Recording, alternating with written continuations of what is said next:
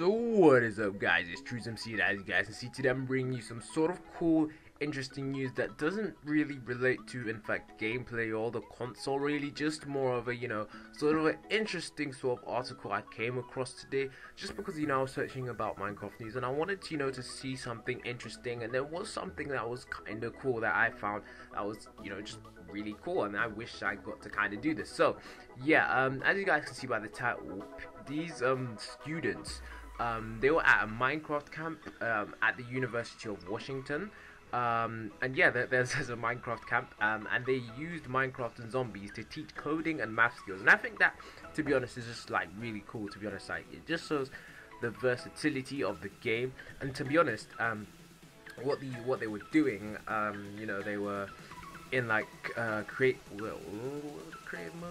Well, basically what they were doing is, right, they, how Minecraft is like a coded game, and it runs on all these codes and different stuff. They were working on the codes and they were trying to add mods into the game, and then they were learning from it, and it was just it's just really cool. I just thought that this article was really cool. I'll leave the link in the description. So this is what it says. They're in a week-long Minecraft modding and Java coding camp called ID Tech.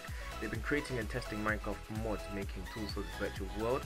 During the day, the kids are like surgeons operating on a should not have that digital patient, opening up the game to reveal the code beneath. They then tweak or create new tools within the game, such as super fantastic pickaxes or glowing magical swords, by manipulating the base code from Minecraft. So yeah, that's what they were doing, and I think this is pretty cool, to be honest, because I did a lot of coding, at my school previously, and I did really well at it, and I just think that something like this would have been, pretty fun, to mess around with code and stuff.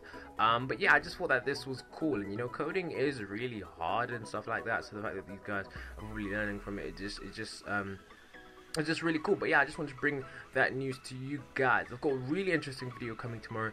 It took me a while to, make. I've been working on it for like a week now, so you guys can appreciate that. But anyways, the video coming tomorrow, don't want to reveal anything, but if you guys did enjoy this video, if you did, do not forget to leave a like, do not forget to subscribe, and leave your comments and thoughts about this in the comment section below, and I'll see you guys on the next one.